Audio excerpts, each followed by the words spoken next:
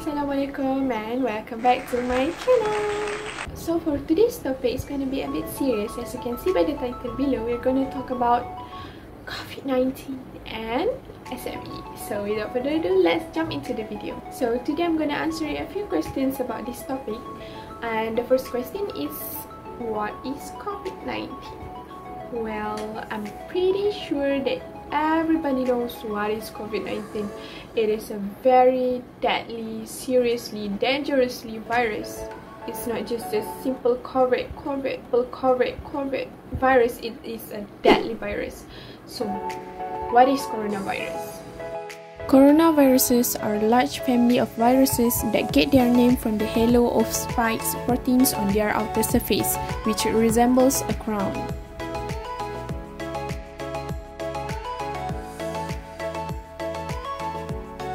The new coronavirus is called SARS-CoV-2.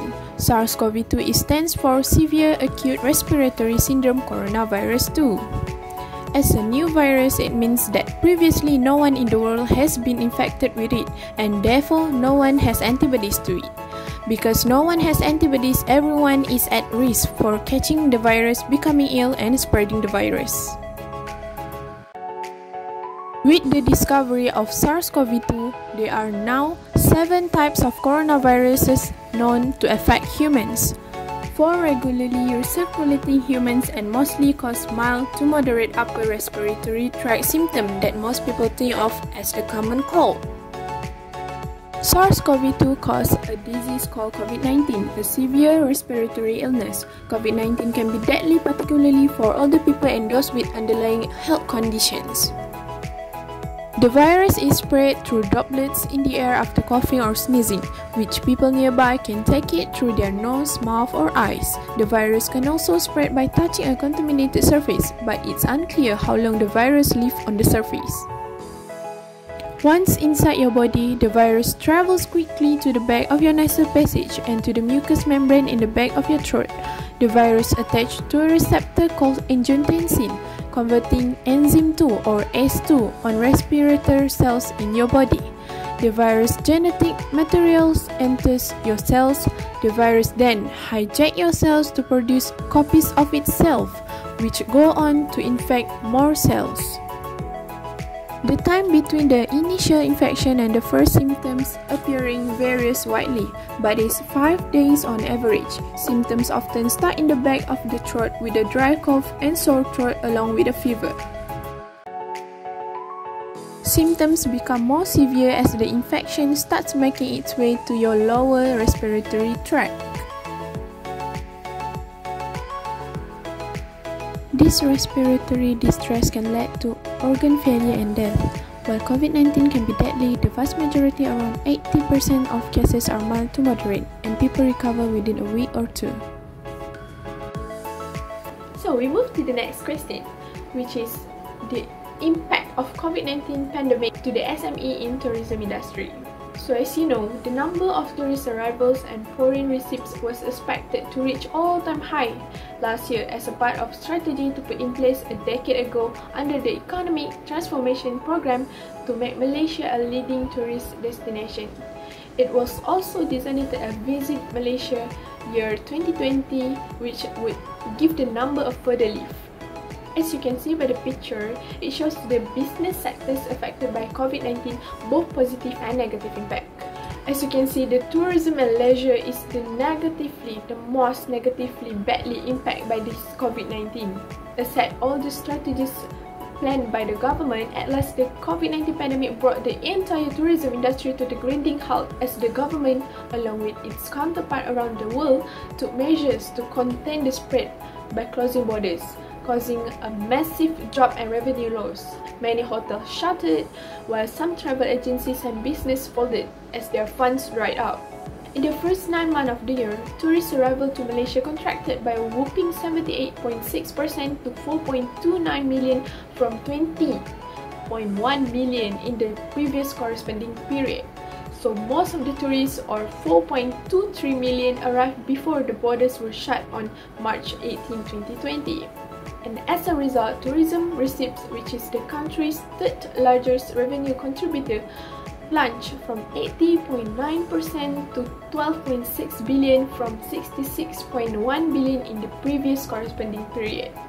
So, accommodation, which is the second highest contribution from foreign tourists after shopping, also suffered. The hotel industry alone is expected to lose as much as 6.45 billion in revenue this year.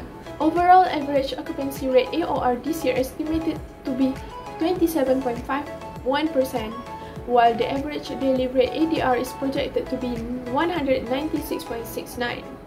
As you can see by the pictures, it shows that Kuala Lumpur has the most room cancellation number, which is 55,000, followed by Sabah and Pulau Pinang, while Sarawak has the lowest number of room cancellation. So since March 2020, 109 hotels, resort, motels, homestays and chalets have shut for good, and as at May 2020, job losses were at 12,000, which approximately 6% of the industry's workforce. The amusement and theme park industry has not been spared. According to the Malaysian Association of Amusement, Theme Park and Family Attraction (MATFA), the estimated losses in revenue between March and December add up to 2.8 billion. So job losses are expected to be the total 2,543, with 420 workers being let go in December alone. The industry and related economic activities have suffered losses of over 100 billion in total, so the sector is turning to the domestic market to help it recover. The National Tourism Policy was launched on December 23rd last year to help the industry and make Malaysia a preferred tourism destination.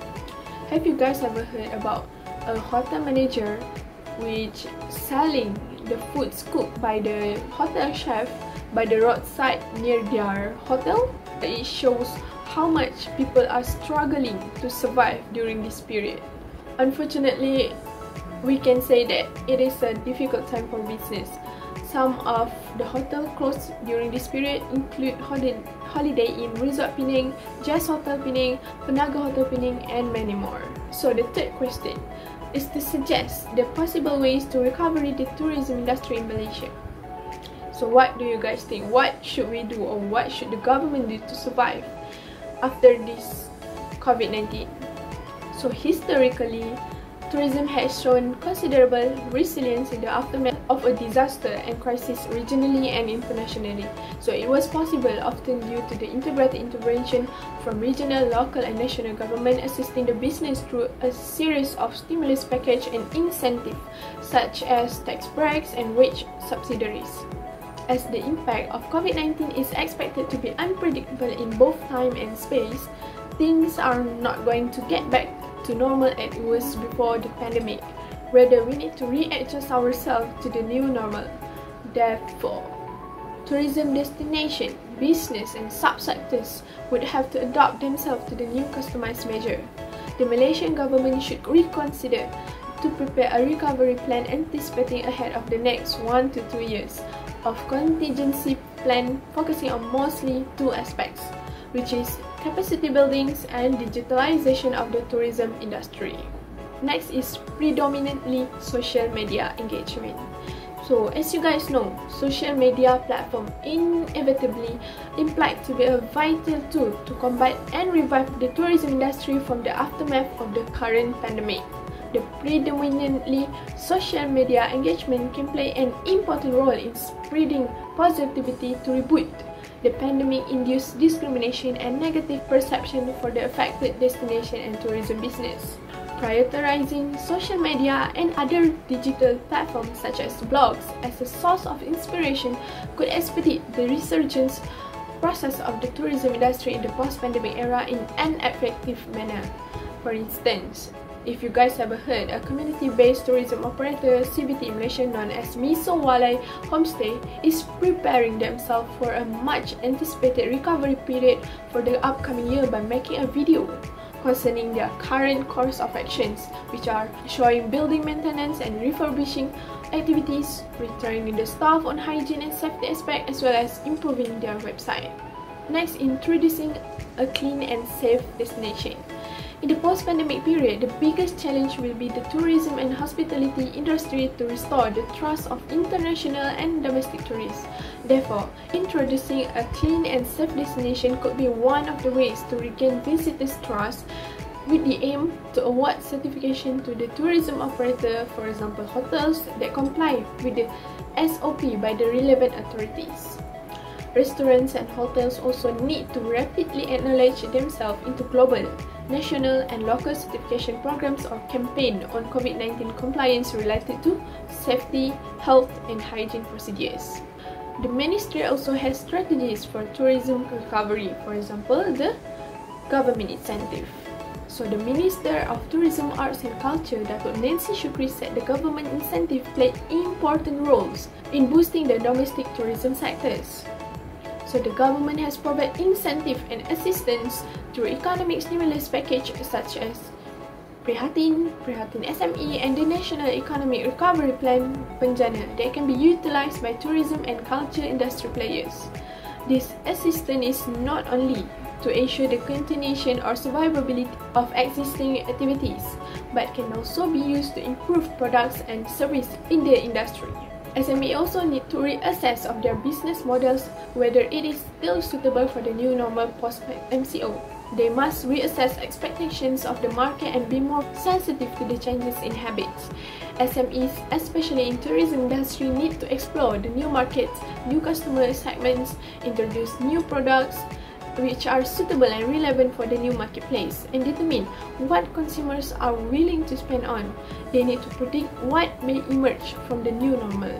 Next is the new adoption of new technologies and digitalization and implementing e-commerce solution. Changes need to be made in terms of budgeting and spending.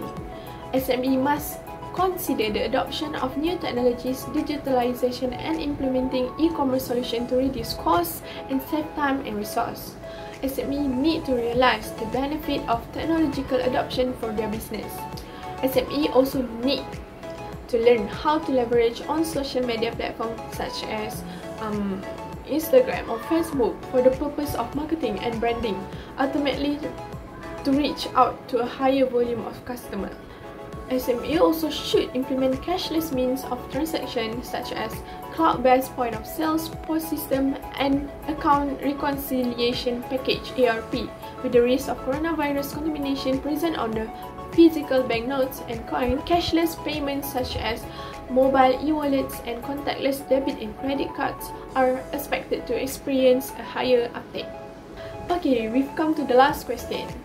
What is the motivation factors, which is the push and pull factors for both tourists and tourism entrepreneurs to the vacation or journey after the disease is fully recovered? So what is the motivation factor? In my opinion, the tourist push factor is the factor that pushes tourists to travel locally after MCO. Did you guys know the government provides incentive for individuals, which is the personal income tax relief up to 1,000 ringgit for expenditure related to domestic tourism, like for domestic hotel accommodation, domestic flight, domestic train rides and attraction until the 31st December 2021. So tourism tax also will be exempted from 1st July of 2020 to 30 June 2021. Next is the revenge travel. So the term revenge travel may likely to be a trend throughout the season of 2021 and beyond.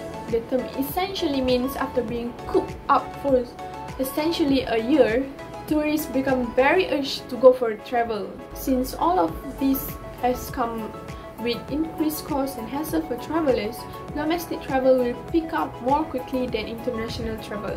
Next is to support the tourism in Malaysia, as the government encourage people to travel.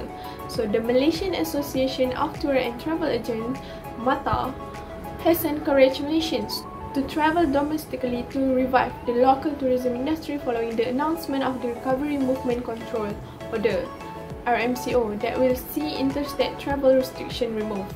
Next, people want to be outside, to be healthier and to reconnect to nature. Being housebound for pretty much the whole 2020 has left many travelers thirsting for wide open space. Therefore, many will likely heed the call of the wild and make plans to visit the great outdoors this year. It makes for a good social distancing effort too. So next is the pull factor. What is the pull factor for tourism? The pull factor is the factor that encourages tourists to choose local destination post-MCO. Why? Because it has many less crowded places or destinations. Tourists will be planning more local holidays to off-the-beaten-path destination in the country. For the time being, tourists will try to stay away from commercial tourist spots in Malaysia that are populated with travelers.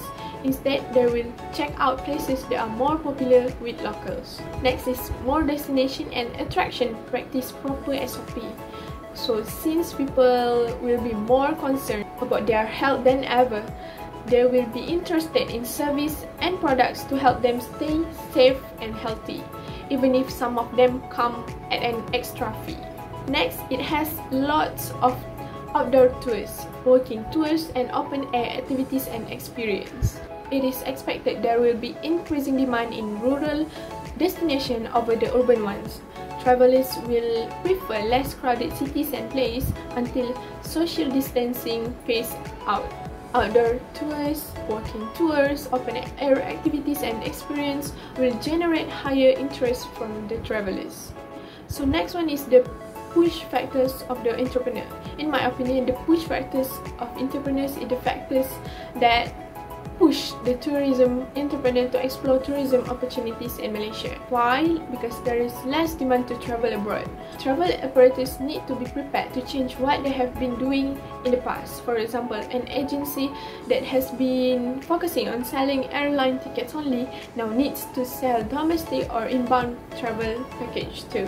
Domestic travels and staycation would increase after the pandemic as people living in the cities wanted to travel to nearby locations.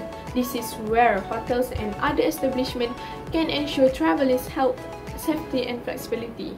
So after the pandemic, tourists would opt for closer destinations as they might hesitate to plan long-distance trips, and some countries might still retain the travel restriction.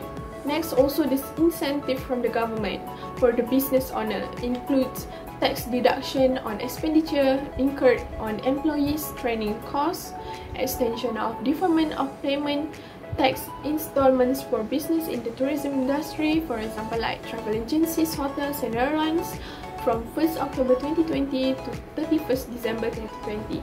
Next is the exemption of hospitality industry from service tax on the provision of accommodation and related service until 30 June 2021.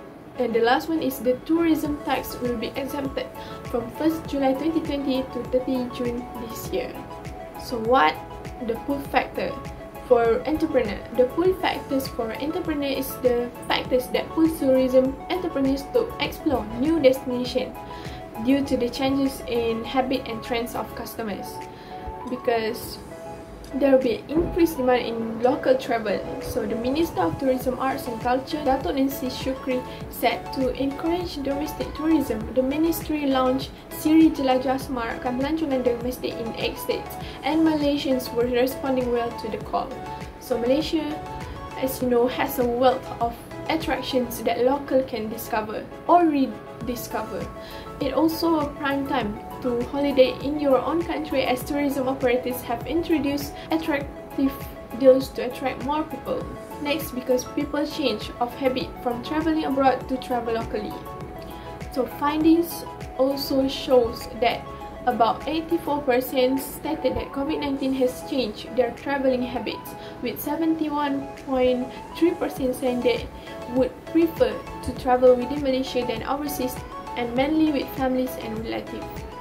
After that, the changes of interest from traveling in the cities to travel in the nature.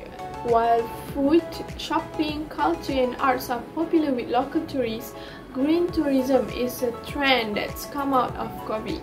So Reza Cockrell, the co-founder of the Habitat Penang Hill, thinks the green tourism will appeal to Malaysians, as nature-based tourism offers a lot of that, whether it's a beach resort or trekking through national park, and of course the big trend like glamping.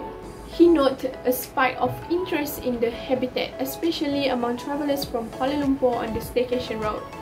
With easing of restriction from lockdown in this country, many people wanted to be outside, to be healthier and to reconnect to nature. And he thinks that nature-based tourism has a lot to offer.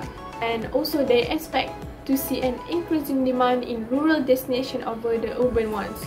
Travelers now will prefer the less crowded cities and places. until social distancing phase out. Outdoor tours like walking tours, open air activities and experience will generate higher interest from travelers. So, what do you guys think? Do you guys think this video is informative? If yes, then don't forget to like, share and subscribe to my channel. Before I'm ending my video, don't forget to support Tourism Malaysia. Go to Aquaria, go to KLCC, go to zoo to support our Tourism Malaysia. And I think that's it for this video. Thanks for watching and see you in the next one. Bye. Assalamualaikum.